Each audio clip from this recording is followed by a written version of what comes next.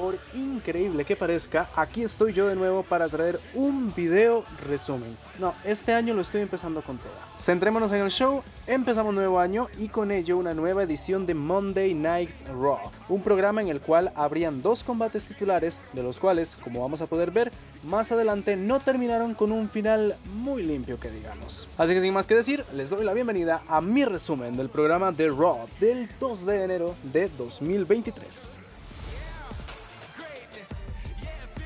Todo iba normal en la intro hasta que The Bloodline interrumpe el inicio del show. Pues sí, The Bloodline, menos Roman Reigns obviamente, abría el show por lo ocurrido el viernes pasado en SmackDown.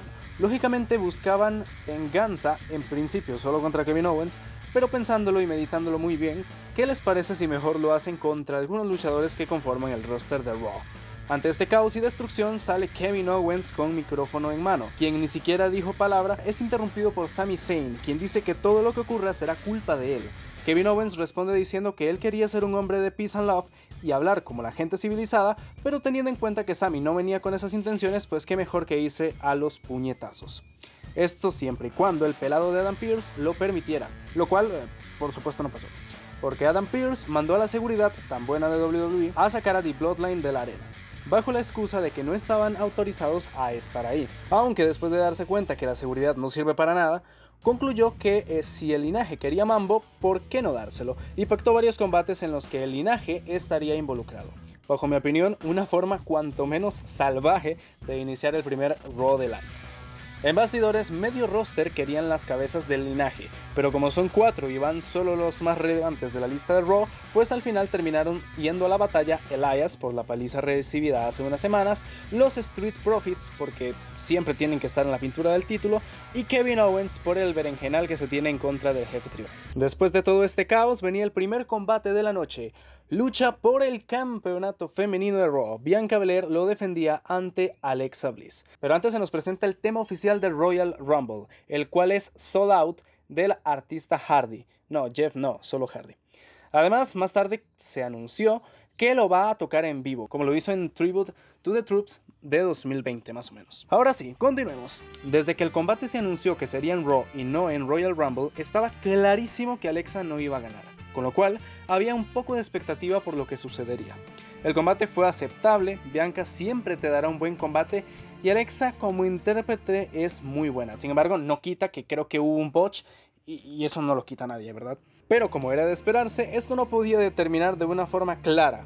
Y es que a mitad de combate, cuando Alexa y Bianca salieron al ringside, apareció un hombre con una máscara de Bray Wyatt o del Uncle Howdy, que sacó un poco de onda a Alexa. Volviendo al ring, y sorpresa, otra máscara igual. A partir de aquí ya sabíamos que el combate se había ido a la mismísima vez. Después, en la Titantron apareció el logo de Bray y ahí Alexa ya no pudo más y empezó a actuar como loca. Primero la agarró contra el árbitro y después siguió con Bianca. Bueno, un trapo se trata mejor de cómo trató Alexa a Bianca. La golpeó contra lo que se encontró, incluyendo los escalones metálicos, en donde no solo la golpearía, sino también le aplicaría un DDT que dejó sangrando un poco a la campeona. Y ahí terminó todo. Bueno, creo que no. No me hace ni una pizca de gracia lo de Bray y Alexa. Era necesario que Alexa cambiara su personaje, sin embargo, la WWE Shop vende a montones a Lily, y eso es bueno para los negocios. Habrá que ver en qué desemboca todo esto. Katy Kelly entrevista a Austin Theory. Él habla obviamente sobre su combate titular, además de decir que 2022 fue su año y 2023 no será diferente. A esto le sumó que a Seth lo considera como el pasado y que él es el ahora. Bueno, la confianza de este tipo está en las nubes. Lo siguiente es un combate al estilo Music City Street Fight. Vaya, un combate de Street Fight de toda la vida temático, entre Elias y Solo Sikoa. Al estar en Nashville, Tennessee, pues la temática era la música. El tema oficial del Royal Rumble es de Hardy. Tengan este dato en cuenta, ya que estaba en el público. Un combate entretenido donde volaron las baterías, explosionaron las guitarras y se cayeron las teclas de los teclados.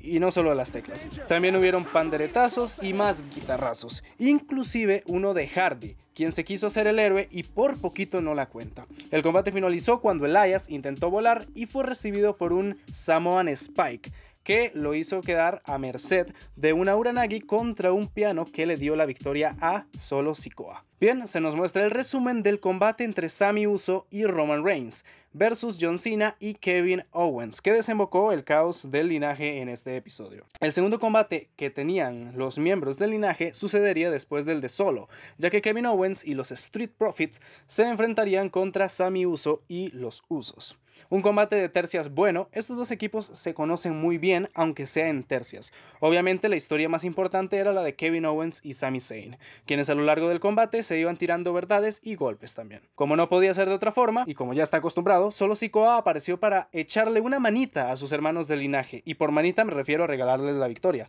Esto debido a que Montes quedó a merced de Sami Zayn, quien con su Helluva Kick le daba la victoria a su equipo.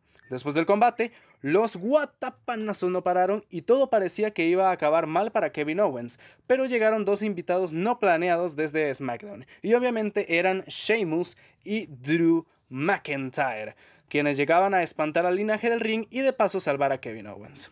Ese combate entre los Usos versus Drew y Sheamus va a estar bueno, y Kevin Owens sigue siendo un problema para el linaje. Se nos comunica mediante el tweet que realizó AJ Styles por medio de su Twitter que desgraciadamente sufrió una lesión durante uno de los live shows que se celebraron durante la temporada festiva y que gracias a eso estará fuera de competencia por un buen tiempo. Una pena empezar el 2023 con esta mala noticia para el fenomenal. Después de esta mala noticia se vendría otra mala también, porque Chad Gable de la Academia Alpha se enfrentaba a Dexter Lumis. Parece ser que finalmente se olvidaron de la rivalidad con The Miz. Bueno, un avance. Sobre el combate no hay mucho que comentar, no tuvo mucho tiempo y lo que más resaltó fue el miedo que le provocaba Dexter a Chad Gable. Por ahí Otis intentó ayudar, pero se dio de lleno contra el poste y ya para rematar, Chad en un intento de ganar fácil terminó perdiendo por un pin sorpresa al cual no pudo levantarse. Un combate de relleno y Chad empieza fatal el 2023. Al principio del show se anunció que se transmitiría un video acerca de Cody Rhodes. Bueno, este video era básicamente una vista atrás sobre el regreso de Cody en WrestleMania. Y más que todo es para hypear su regreso. Me parece muy similar a lo que hicieron con Edge en 2021, en donde terminó anunciando que participaría en la batalla real. Esperemos si no sea así, porque si no, qué pereza. Damage Control aparece, no nos libramos de ellas ni en el primer episodio del año, y así lo hizo saber el público de Nashville. Bayley empezó a regocijarse de su victoria ante Becky Lynch en el Raw edición navideña, en donde según ella, sola derrotó a Becky. El concepto de sola, es decir, con ayuda de Io, Dakota y el cinturón, por cierto. Además de recordar que todo lo relacionado con Damage Control inició en SummerSlam, que se llevó a cabo en Nashville también. Después de esto, como ya llevaba mucho tiempo hablando, apareció el hombre del pueblo, según los comentaristas, Becky Lynch, la cual, en resumidas cuentas, dijo dos cosas importantes. Una, que en algún momento alguien iba a traicionar a alguien, y dos, que como ella dijo, todo empezó en Nashville y qué mejor que acabarlo ahí mismo.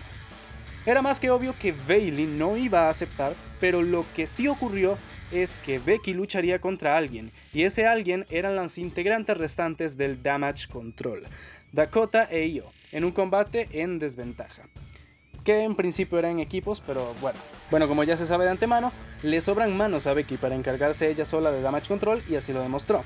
Muy de vez en cuando Dakota e Io podían hacer algo, pero casi todo el combate fue controlado por Becky Lynch. En uno de los destellos apareció alguien a ayudar a Becky. Aquí tengo que preguntarles, ¿es Michin o es Mia Jim? Porque parece que ni WWE se aclara. Pero sí, esta apareció para ser la compañera de equipo de Becky, ya que en principio este combate se pactó como en parejas, como ya dije.